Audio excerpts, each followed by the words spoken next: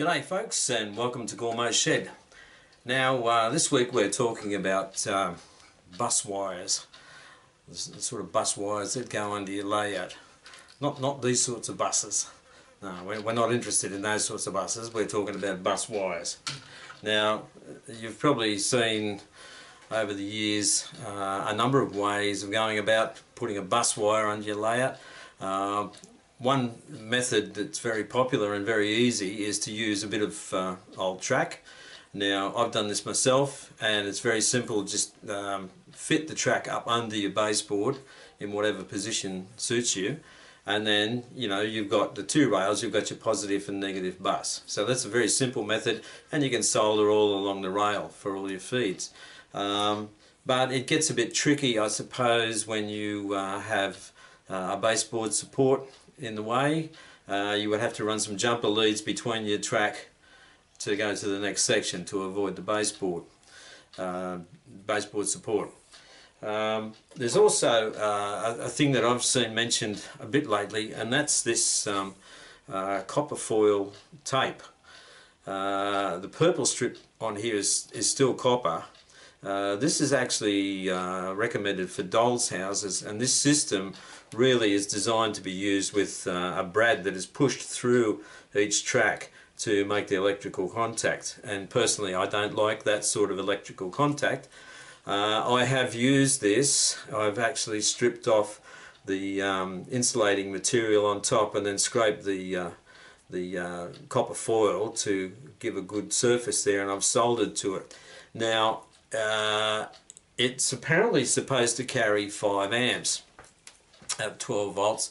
However, once you start soldering, you've got to be really quick, because you can loosen the glue, and it would come away quite easily. I mean, if you put, it's up to you, but if I was to use this under my layout, I reckon I'd be coming back in 12 months to try and stick it all up again, or use another method. Now there's other people have come up with systems using these little hooks. There's a chap in South Australia who's quite well known, who's used one of these at one end of the baseboard and one at the other end, and he's strung a wire in between the two hooks and put it under tension, and then that's one of the bus wires, and you can strip off insulation wherever you want to and solder to the wire wherever you need to. Brilliant system, very good. However, I've come up with just a variation on that, I suppose. Sort of a more modular system where you can create small sections at a time. You can add to it, and it's very simple. So what I'm proposing is, if you've got some springs laying around that you could use, or just lob down to your hardware store and get a box of assorted springs, and you'll need some springs of some description, obviously some wire, and I'm just using a couple of bullet head nails. And what I've done with these bullet head nails is I've just ground off the top a bit, and I'll explain why I've done that a bit later on. So what we'll do is we'll go into the workshop and have a look at what I'm talking about. Okay, let's go. Okay, what I'm proposing here is we'll just imagine this is the underneath of your baseboard, and the method is you just take one of those nails that I showed you and tap it in. You could use different size nails, but this is what I'm using. Just tap it in at an angle. Simple. Now we do one at the other end, just to match that one.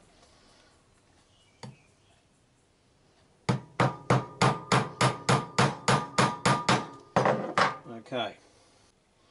Now we pick out a couple of springs from this selection of springs. And because it's such a short length, we're not going to need anything with any great amount of tension in it, and I'm only going to use a light wire. So these ones here are quite elastic, I suppose, for lack of a better description. They're quite elastic in the way they feel, so I'll use those.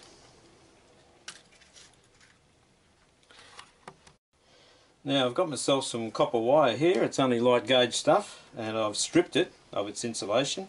So I'm just going to put it through one of the rings on the spring and twist it around quite a few times so that it takes quite well. and you can see where I'm going with this, and that just fits onto the spring. Now put the other spring on the other end and feed the wire through there.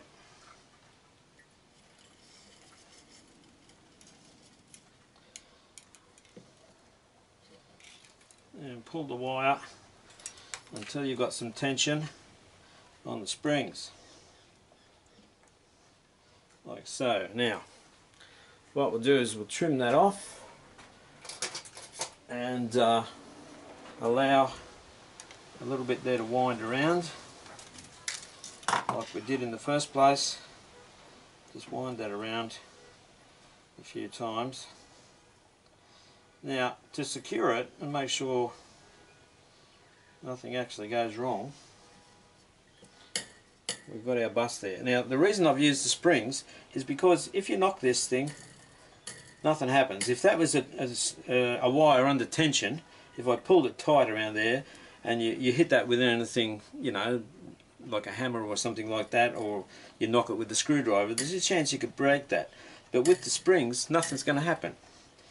So to secure the wire, all I'll do is add a bit of solder to it. If I can find my solder around here somewhere. Okay, here we go. Now we'll just add some solder to the wire like that, and basically ensures that it won't unravel. Now, you know, I mentioned earlier that I'd ground off the top of the nails. Well, what I'm doing here is I'm going to bring some heat to the head of this nail, and I'm going to put some solder on there.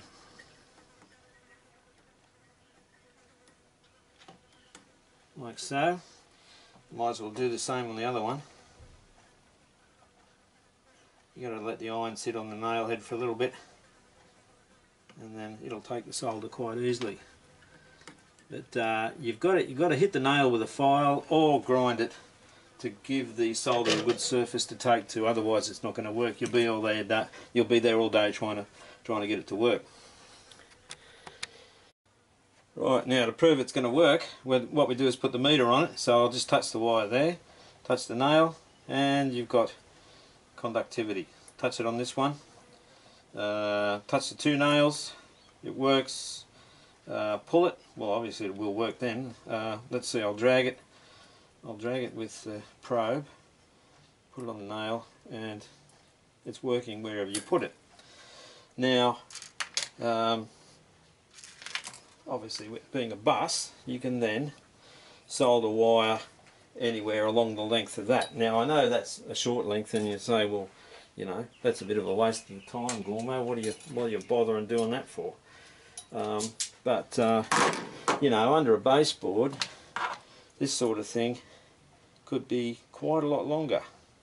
And there you go. What you can do with this, if you need to make a longer one, you just simply slip that off and start again.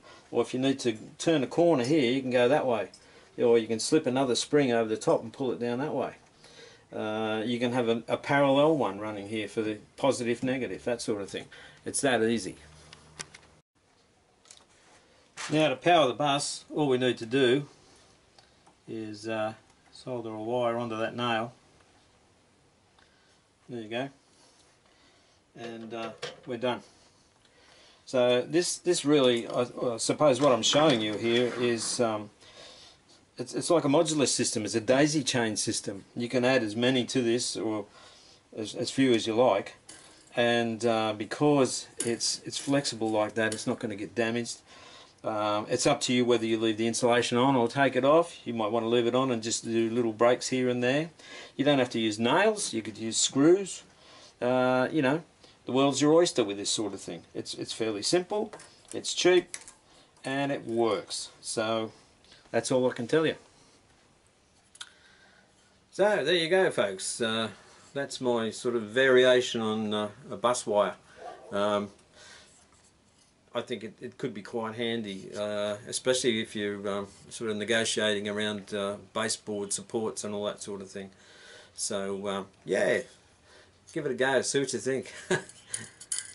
Or maybe you could play a tune on it. See you next week. Cheers, Gourmet.